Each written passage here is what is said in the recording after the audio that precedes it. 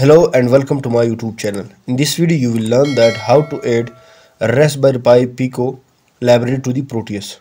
So here you can see the library files. So open it. You can download this library files from the link provided in the description. Open it and here you can see the library files.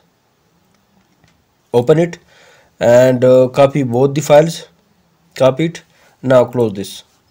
From here you can see the Proteus icon.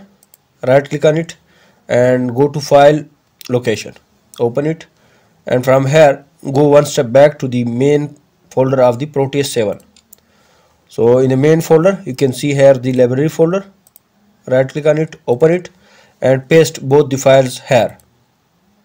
So here you can see the libraries file are pasted here. Now close it and open the Proteus file. If you have already opened the Proteus software, close it and reopen it. So then it can upload the latest library. So right click on it, open it.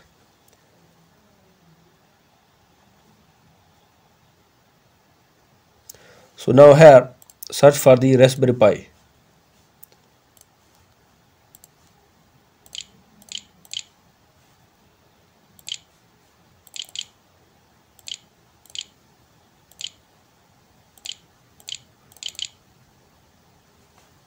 Sorry.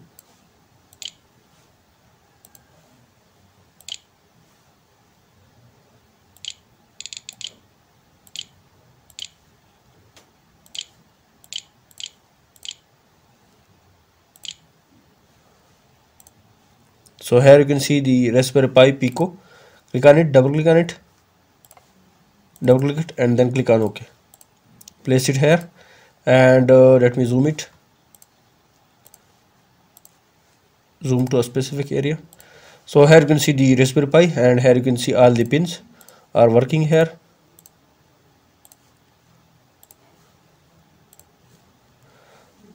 This is the Raspberry Pi. So this was the method of how to add Raspberry Pi Pico to your Proteus software. Link of libraries are available in the description. You can download from there. If you like the video, please subscribe my channel, like and share the video. Visit my channel for more videos related to it. Thanks for watching.